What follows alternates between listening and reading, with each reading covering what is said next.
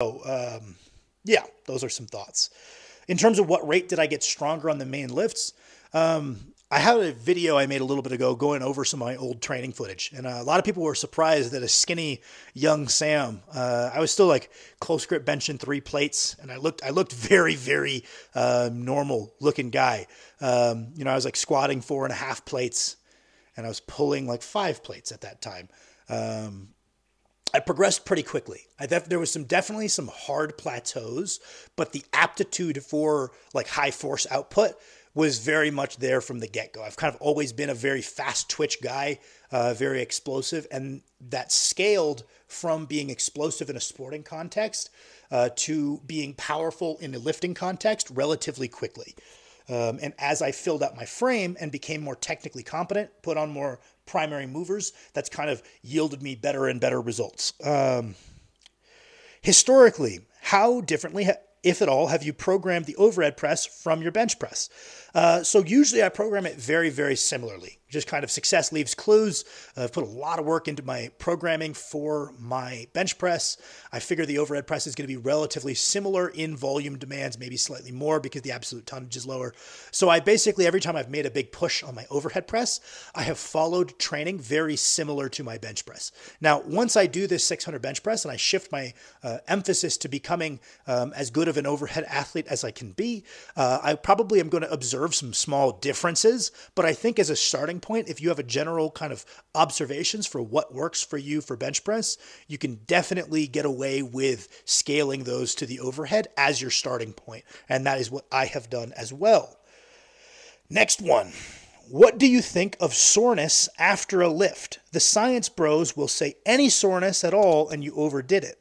But bro scientists will say more soreness is generally better. Where do you fit in? On a similar topic, what ideas do you have in regards to training and nutrition you think the science has not caught up to yet? So what the science has not caught up to yet is program design, because there just isn't much research on it. There's no funding for it because there's not state-funded programs for powerlifting, really. There aren't state-funded programs for strongman. There just isn't funding for it, right? So it's like, that's not to say, oh, the science doesn't get it. There just isn't much science on it for what training looks like for higher and higher level athletes, what general trends we observe. We're more still at the base of like, okay, here's the basic physiological principles that we're observing. But when it comes to the training of athletes that get more and more advanced, there just isn't much research there. That's not a knock on the research. It just means we probably have to look to different kind of forms of evidence. And that's where coaches, I think, are very valuable, because one athlete, they truly do have an N of one. All they really know is what's worked for them. But a coach has had a sample size of probably a few hundred athletes if they've been doing this for a long time.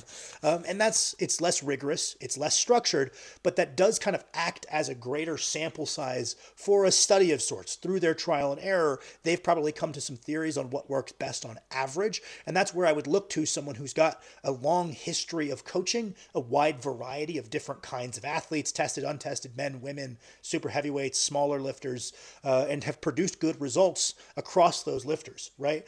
I'm very keen to hear what they have to say in terms of observations, right? Because we don't have much literature past a certain point of program design. But in terms of soreness, I don't think you're right. I think a lot of the science bros don't say that soreness means you overdid it. I think they just mean soreness doesn't mean it was a good workout. That doesn't mean you shouldn't get sore, right? Dr. Mike had a very good couple of talking points when he went on Foad's podcast a while ago, where he basically said, just because you didn't get sore doesn't mean it wasn't a good workout. And just because you got sore doesn't mean it was, right? I agree with that 100%, right? You can run a marathon, you'll be sore as shit, but how you got sore kind of informs what adaptations are going to happen. If you got sore from a stimulus that we generally think of as poor for hypertrophy, we're probably not going to see much hypertrophic adaptation. But Dr. Mike basically kind of laid out, there's kind of 3 things he likes to observe, not because they create a good workout, but because they correlate it with it. He said quality of pump, soreness following the workout, and acute fatigue during the workout. So your performance on that muscle decreasing because it's fatigued, right? So we can't just replicate our first effort at the end. Our strength has fallen off. So we have this acute decrease in performance from fatigue. And he generally likes to see all three of those things present. Now, if one of them isn't present, that isn't the end of the world. I've had periods of training where I was very acclimated to this high training load. I was pushing my calories really hard, and I saw some of the best muscular growth I've ever seen, and I wasn't regularly getting sore. That being said, I've also had periods where I was regularly getting sore and I saw good gains, right? So soreness doesn't mean good or bad workout, but I do think it tends to correlate with good workouts a lot of the time. If someone's never getting sore, that might be because they're firing on all cylinders and things are going well and they're growing well. Or it could also be that they're habitually undertraining and they're not actually pushing to the limits that we kind of deem to be hypertrophically stimulative. So if someone never ever gets sore and they don't see this acute fall off in performance, I think that would be an indicator to try either doing more sets or pushing your existing sets harder. I definitely fall in line with kind of the if-then scenarios Dr. Mike laid out in that podcast. If that's something you're interested in, I would definitely give that a listen. We just got a couple more here. Would you program push press / push jerk differently from how you would program a strict press? If either was the main movement, and why? Definitely, I would train them very, very differently. Let's say a push jerk is a very technical movement, and training is going to be very different than something like a strict press, which is a not very technical movement, which is more just about the contractile property of our muscles, putting on just as much tissue in those primary movers as we can. It's not profoundly technical. Whereas something like a push jerk has power qualities that we're trying to preserve. We don't want to be doing these high rep sets where we're getting slower and slower and we're drilling sloppier and sloppier movement patterns. Our reps are going to be usually lower and our number of sets are going to be higher. Whereas something that's a little bit of a dumber lift, like the strict press, we got this bigger emphasis on just putting on muscle, bigger emphasis on hypertrophy, where we're going to be okay with taking higher repetition sets where the bar speed starts getting really slow at the end. Because we're looking for cross-sectional area of the primary movers. Whereas the push jerk, we're looking for more power qualities and technical excellence. So we're trying to do it more often, preserve these power qualities. So definitely very different in how I would program those. Beep, boop, bop, boop. Appreciate nutrition is out of your realm of expertise, but in your view, how do phases of training impact calorie intake? For example, if someone is bulking, would calories be lower in a strength and peaking phase compared to a base building phase due to potentially vastly different volumes in training? Thanks. Yes, I would say if you have an athlete that is an experienced dieter and they're very, very consistent with their variables, they're consistent with their step count, you probably would see a greater caloric intake through the hypertrophy phase, just because, like you said, the workload being performed is larger, and thus, right, the caloric expenditure is larger. So the amount of calories we need to eat to reliably get into a surplus is a bit higher. That being said, I think that 95% of athletes, if not more, are not so precise with their nutrition and so precise with their step count that they really have the privilege of being able to make those scaling adjustments in phases of training. They're just trying to make sure they're reliably eating the same amount. And that's more the struggle rather than kind of optimizing the ups and downs of that amount. So I think most athletes aren't at the level of skill in the process of dieting where we start taking low days on rest days and high days on peak training days, and we have our calories a little higher through the hypertrophy phase, a little lower through the strength and the peaking phases. That's something an experienced diet would absolutely do. I think you're very much onto something there. I just think most people need to be shifting that focus to the fundamentals of getting their meals in consistently.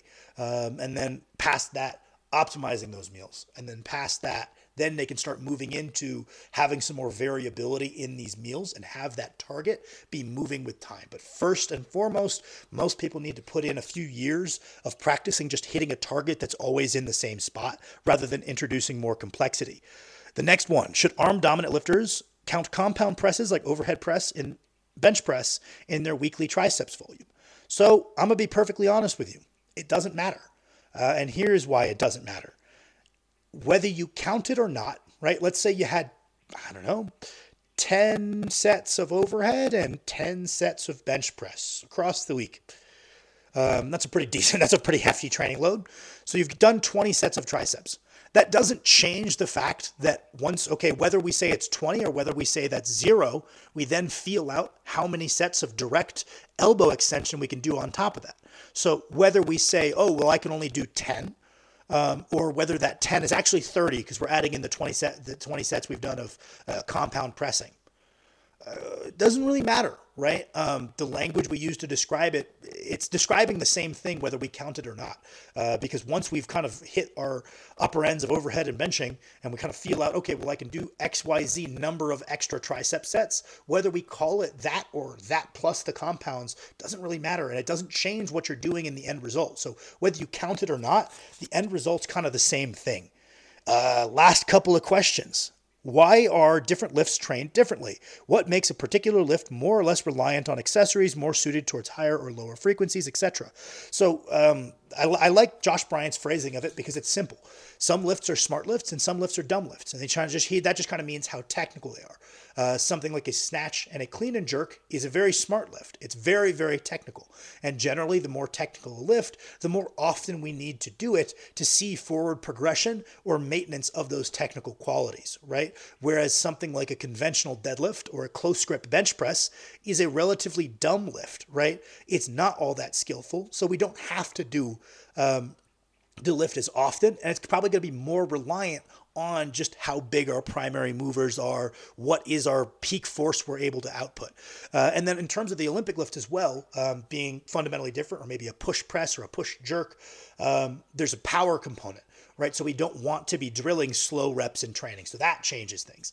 And when you have some of these lifts, the absolute load is also going to inform something. So something like a deadlift where the absolute load is very high, that's probably going to drag. So it's like a dumb lift with a very high absolute load. That's going to drag our frequency down. Something like a snatch where the load is lower and the skill curve is very high, it's a smart lift, that's going to drag our frequency way up.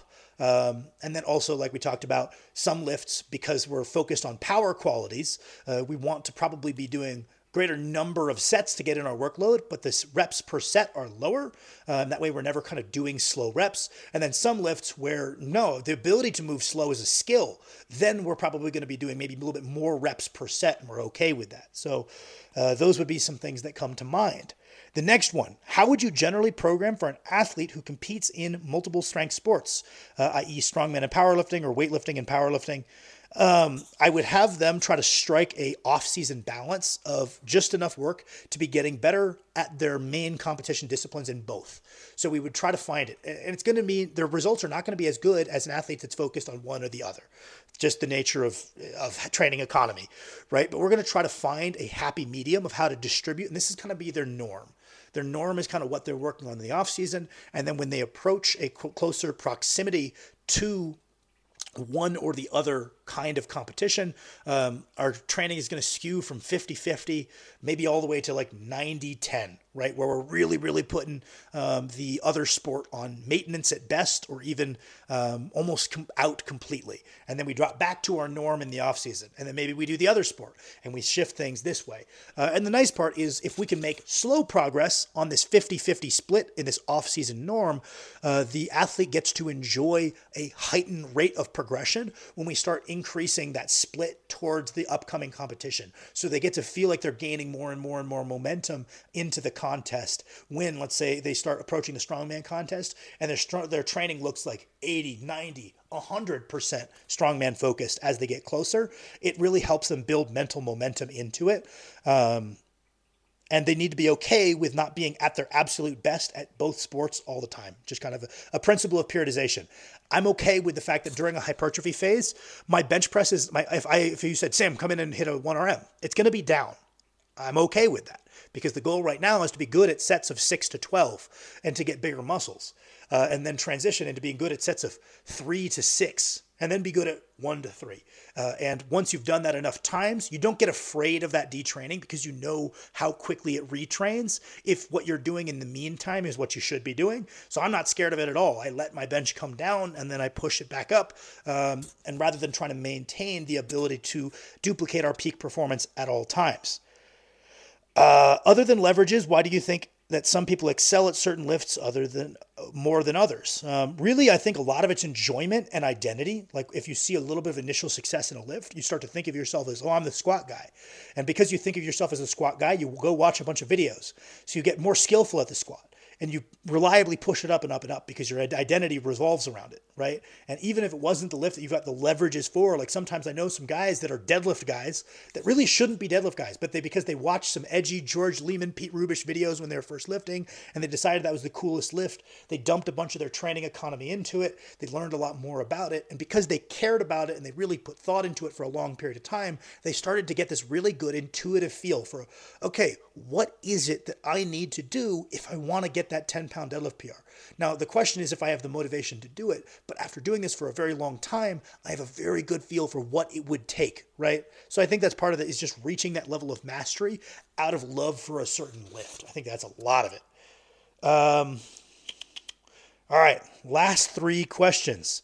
Asking all of the noble natties, what is the difference between an RDL and a stiff leg deadlift to you? Well, I am neither noble nor am I natty, but I would personally kind of view them as a very similar movement pattern where the stiff leg is done dead stop to the floor and the RDL is either reversed above the floor or done touch and go. Sebastian Oreb made a little visual comparing the two, talking about how they're the same fundamental movement pattern with a slight difference in execution, and how maybe the stiff leg lends itself slightly more to the strength side of things, because overcoming that weight dead stop on the floor is a skill very specific to the deadlift and very helpful. And the RDL, because it lends itself to volume, is probably more helpful on the hypertrophy side of things, though both do a very good job of both. And I would agree with that assessment. Second to last question.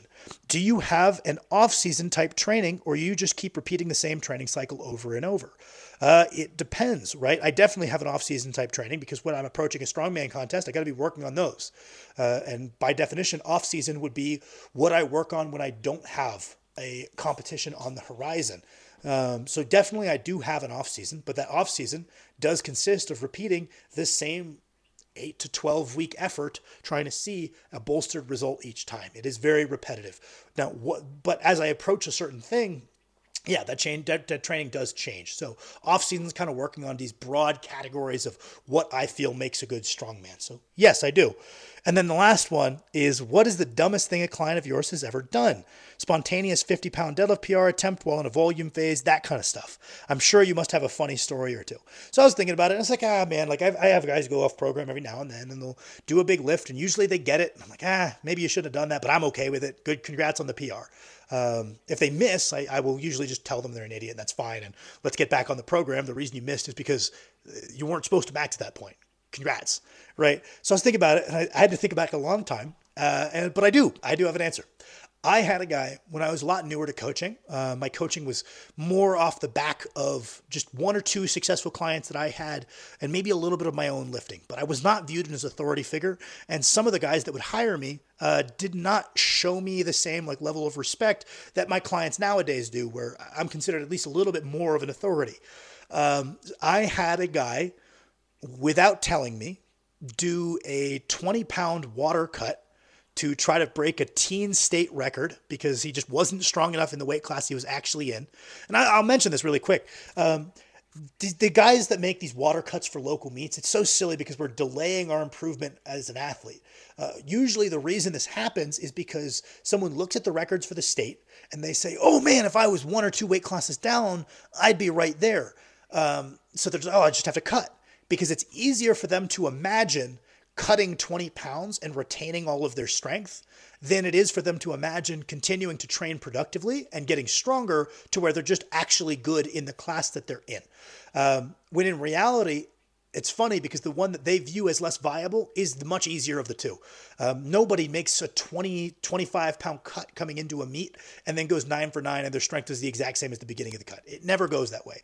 Nobody does a water cut that's drastic and it doesn't affect their performance at all, even though they've got no water cutting experience. Because if you said, hey, Sam, the reason I missed my deadlift at the end of this training cycle was because I didn't drink any water the day before. I'd say, yeah, you're an idiot. What did you expect? They'd be like, yeah, no, that's my bad.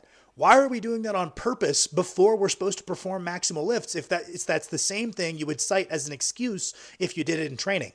Why is it suddenly going to be okay? You don't have the experience of these high-level athletes. Like just try to hit PR totals over and over and build into it with time. Everybody thinks they've got this shortcut of, oh, I'll just cut 30 pounds, maintain my strength, and then I'll be a really good 165. It never fucking works. So this guy didn't tell me, makes a 20-pound water cut, almost bombs out, and then fires me because he said the peak didn't work and that he must have peaked 2 weeks out because he was much stronger prior to the 20-pound water cut. So that's the dumbest thing a client's ever done. I thank you guys for watching. I appreciate you as always.